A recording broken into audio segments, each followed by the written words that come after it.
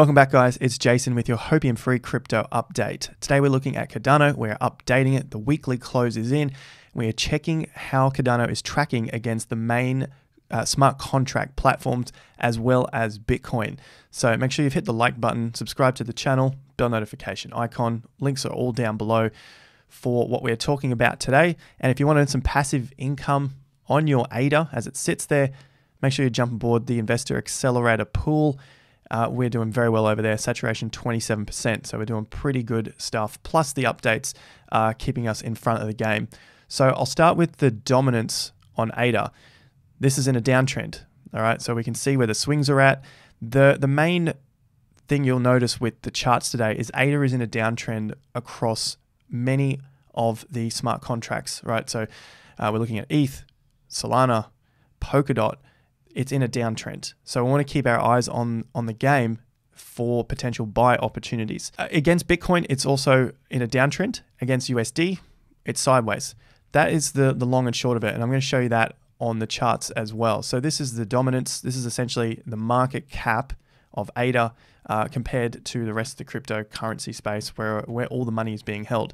We have our highs are getting lower, our lows are getting lower.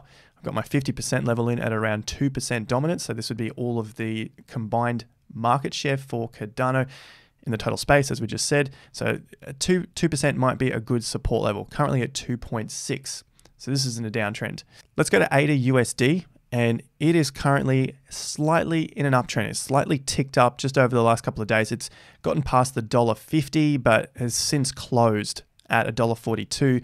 So technically we're in an uptrend against USD value, which I'm sure a lot of people are interested in. They want to see what their ADA is worth against a USD, but we want to make sure that our investments are also tracking up against everything else in the market. Cardano is competing against Ethereum, it's competing against Polkadot, it's competing against Solana.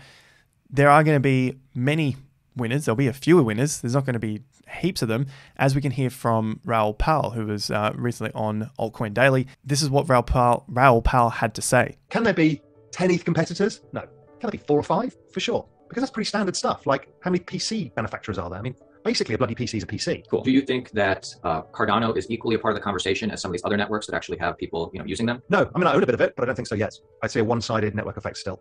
I know there's the African deal and stuff, but you can buy stuff like that. The reality is how much actual interconnection between all of the people on the network, applications being built on it, there's not enough yet. That's okay. We don't know the answer, but we have to be honest with ourselves and say, okay, well, we'll give it 5 years. And if in 5 years it doesn't really take off, then the token's not going to be worth as much as it is today. Now, will it be worth 0? No. So knowing that we don't have smart contracts yet, we need to really keep a close eye on our investments. We don't want to be plowing a ton of money into something and then at the end of the day, it just doesn't work out. At the moment, everything's looking reasonably good. The market is showing signs that smart contracts will come out by October 1st. This is shot straight up into the yes zone. The yeses are thinking we're definitely going to see this. What I would be concerned with is if this started to close in as we get closer to the 1st of October. I want to see this really spread out. I want to see the yeses get stronger and the no's get weaker as we get closer to the 1st of October. So we'll keep an eye on the market and how they see smart contracts playing out. The trading volume has definitely gone up, so there's more interest coming into the market and who's betting on smart contracts being released or not. Now the other player here is ADA ETH, also in a downtrend. There's the high, next high, low, and we've just crushed through the next low.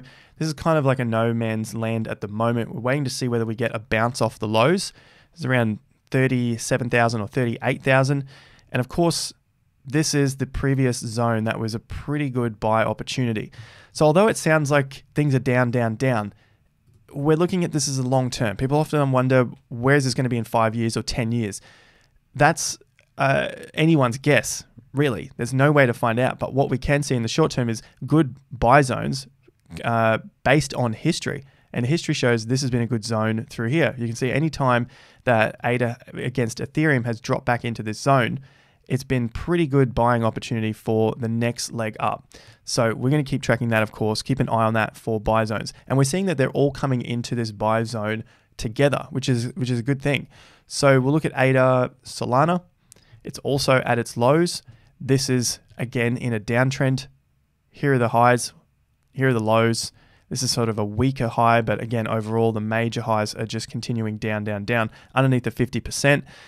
We want to see this hold up now as we get to 0.02 against ADA Solana, so that we can get some strength back into the market and move up again. Otherwise, Solana is obviously a stronger bet than ADA at this point. And of course, Solana has smart contracts.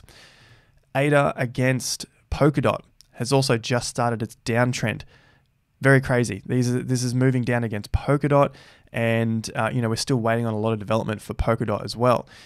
So we can see it's a downtrend against DOT, downtrend against Solana, downtrend against ETH, downtrend against Bitcoin. This is our first zone, second zone, third zone. I've mainly looked at these two purple boxes, and this zone is a bit of a no man's land for me because there's not really too much support and resistance through there. We could see it bounce off around 1500 Satoshis or 1800, but really my first zone is this 2000 to 3200 level. Now, if we are looking to dollar cost average into Cardano, what I would look for here is good structuring of pyramiding. So you want to be buying in as much as you can at the lows, obviously, and not as much as we get to the highs. But pretty much as a new investor, we tend to do it the opposite way. We'll buy at the top and not buy as much as the bottom because the bottom really hurts. It hurts emotionally, but this is the best returns. So in terms of pyramiding, that's the kind of way you want it to look. That's what it means by a pyramid. You want to buy as much as you can through that zone. And then this zone, you'd buy a little less. And now we're in this almost the top zone. You want to be structuring it that way. So that's just an idea in case you want to be buying into the market, but you're just not sure. You can still see the market going down. What do I do next? That's one way to look at it, rather than what a lot of people do, and they go the opposite direction. They'll buy a ton up here because they don't read charts. And they get super excited because that is where all the excitement is. That's when everyone is talking about it online. When it's down here, not many people are talking about it. So not many people are buying, and there is just less people in the market. All right. So then that flips your investment the wrong way up, and you're basically buying a tiny bit here, a lot here. So if the market comes down against you, you're in a massive loss because most people are buying at the tops. So that's just something to keep in mind if you're looking to basically start adding to your position in Cardano. That's my zones here. You do what you need to do, make up your own zones, but I just like these as support and resistance levels. Bitcoin is a good one to have a look at because if we start to get a break above 47K and we go sideways to consolidate, then maybe we'll see some of this money spill over into altcoins, and that's going to help out the major, the top 10 first, and obviously Cardano's in that top 5. So some of that money might spill over into ADA, and we'll start to see a bit of a move on the US dollar chart. Now, if all you're concerned for is ADA on the US dollar chart, then you're probably not too concerned about the rest of it here. But I think it's very important. It's something that I would like to have known more of when I was investing in 2017 to keep track of my investments against Bitcoin and Ethereum value. Because if it goes down against Bitcoin and Ethereum, then we're better off being in Bitcoin or Ethereum rather than the rest of these projects. Now, if we're waiting for smart contracts to be released on Cardano, we are taking a very speculative play at this investment. There's still nothing there. We hope there will be something there, and if it doesn't come in time, that'll probably shock the market. We've talked about this before, and that could lead to the price falling from where it currently is. That's going to scare people, but it's going to be a much better opportunity to be buying in.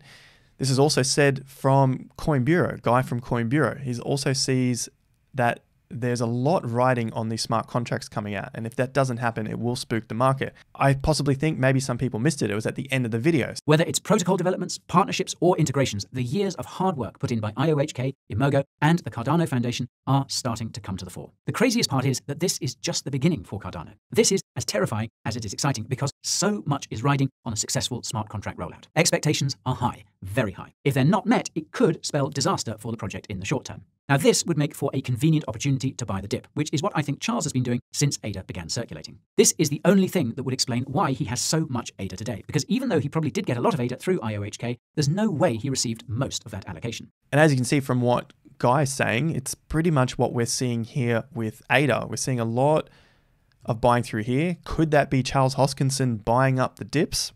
Possibly. Could we see it fall and give us another better buying opportunity? That's still a possibility because we have not passed our 50% zones well and truly up here at $1.70, and then our last high here, which is at around $1.90. That's what I'm waiting for to give us more strength in this market. A break above, retest, and then a push up. There is a lot riding on it. This is going to be very testing time over the next several weeks and leading up into smart contracts being launched on mainnet.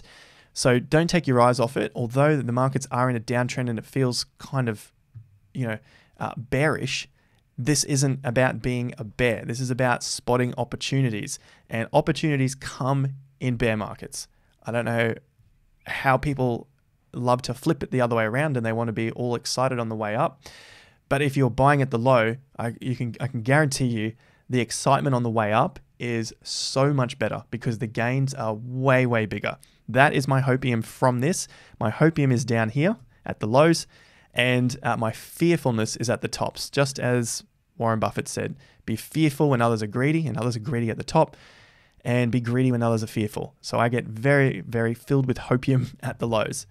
Guys, if you aren't already, make sure you're staking your ADA for your percentage returns.